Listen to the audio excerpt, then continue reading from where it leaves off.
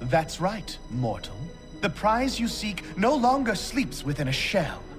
Here I am, in the flesh. I'm not some trophy for a red dragon's mantelpiece, and I'm never going back. Don't look so surprised. We dragons are conscious, even within our shells. As I grew, I could hear the plotting and scheming. I was to be born a prisoner.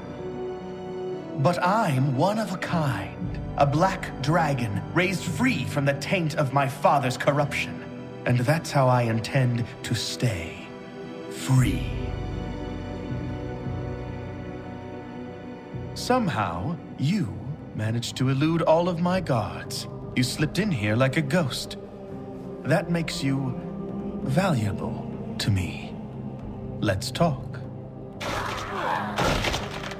Your Highness, we caught this beast snooping around the caves just outside the compound. I'm not afraid of you!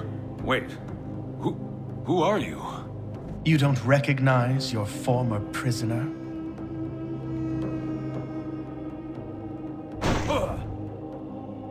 Shall we execute him, my prince? No. I want him to deliver a message to the Red Dragonflight. Tell them that I am free of my father's madness, and I will be free of them as well. I am to be left alone. This will be my first and only warning.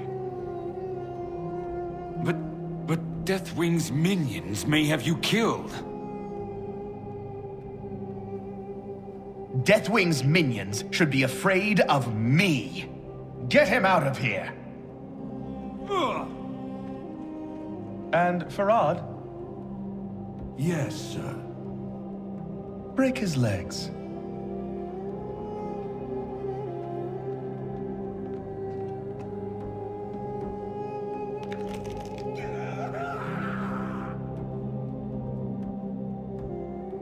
Now then, my new friend.